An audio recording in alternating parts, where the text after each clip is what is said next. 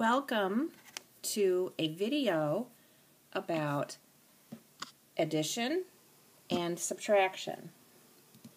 Addition looks like a little T, kind of. It's a plus sign.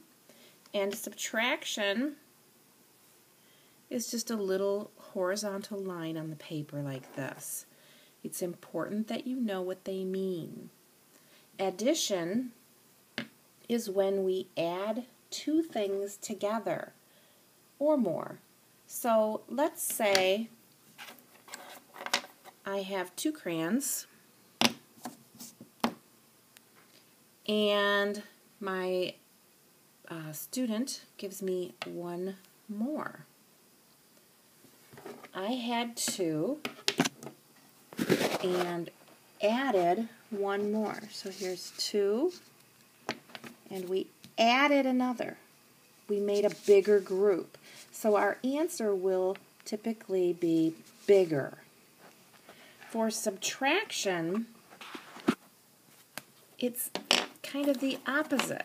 So let's say I have 3 crayons. I start with 3. In subtraction, you can also say take away. So let's say my student took 2 of them away. They're leaving. They took them away. Now I have 1 left. Subtraction means you're having less. Somebody is taking away from what you have. Now let's kind of look at our touch math, and you can show your parents our touch math dots. Now, it's very important that you notice some of the dots are just a dot, like the 1. It just has 1 dot. 2 has 2 dots. 3 has 1, 2, 3 dots. 4 has 1, 2, 3, 4 dots. 5, 1, 2, 3, 4, 5 dots. When we get to 6 through 9, we need to be a little more careful. There is a dot and a ring. So 6, we count 1, 2, 3, 4, 5, 6. Need to be very careful with this. 7, there's a little nose, and then there's dots and rings. So 1, 2, 3, 4, 5, 6, 7. 7 has 7 count points. 8, again, dots and rings.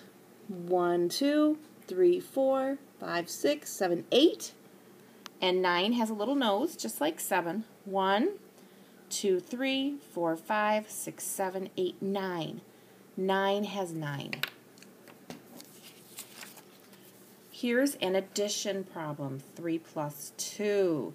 First thing you do is look at the operation or the sign. Is it addition or subtraction? This is addition. We are getting bigger. We have 3 crayons. 1, 2, 3. And somebody gives me, because we're adding, 2 more. How many crayons do I have all together? Let's count the crayons. 1, 2, 3, 4, 5. We have 5. 5 crayons. Now, the other way that we can write this problem is the way that you've been seeing in class, 3 plus 2. On this one, we just put the dots on it for you, so you don't have to use crayons.